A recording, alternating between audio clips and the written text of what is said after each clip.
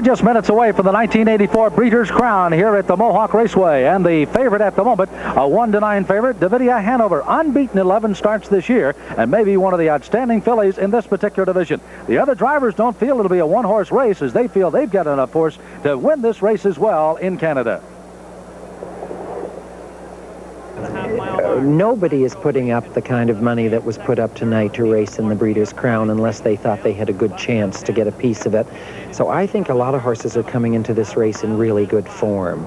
I would probably say the Entry and Howard Beissinger's horse would be the probable horses to beat. I don't expect an exceptionally fast pace, no. There's some, and they're capable of doing it, but I don't expect them to go the first half too fast. If they get down there in a minute or 1-1, I think it'll be about right. Well, the track condition is good, and it's not really too cold tonight, so I think they'll trot pretty good. And with that filly being the kind of filly is, and in fact, I don't even know what the 2-year-old filly trotting track record is here, but I think she's capable of maybe breaking that, if, you know, under right conditions. Well, one of the gentlemen with an outstanding chance of maybe winning is Jan Janssen, who brings 3 of his horses in as an entry, 1A, and 1B. And Kenny Rice had a good talk to him about what his chances are in this one tonight. John Johnson is training 3 of the horses in this race. He's driving Tova Lobel, and he has Harmony Broline. A lot of people like Harmony Broline. She raced well in Lexington, 2 real good races coming into this race. How does she look against Davidia Hanover? She's a very nice filly, and she's been winning over 200,000 this year. And she taught 2 good miles down in Lexington, and she's very sound, and everything is fine. So she raced up here about 3 weeks ago. She finished 2nd in the Champlain Stake, and so she likes the track. She needs a little more luck because Davidia Hanover, she's a really good filly.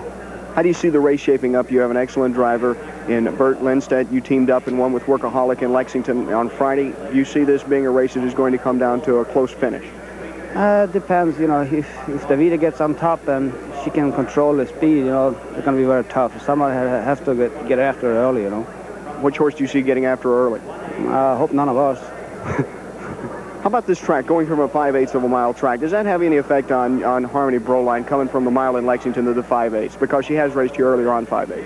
No, they won't bother her at all. But she's been racing in Pennsylvania Sire Stakes on 5/8, and she raced good here, so they won't bother her. How good is Davidia Hanover? A lot of people are talking about her, John, being the horse to beat. She is undefeated in 11 races. She's awful good.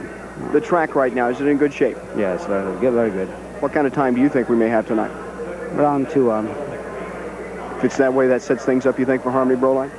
I hope so. Good luck tonight. Thank you, John Johnson. Well, good conversation there with Jan Janssen. Once again, Davidia Hanover, Sharon, is once again the heavy favorite here to win this one tonight.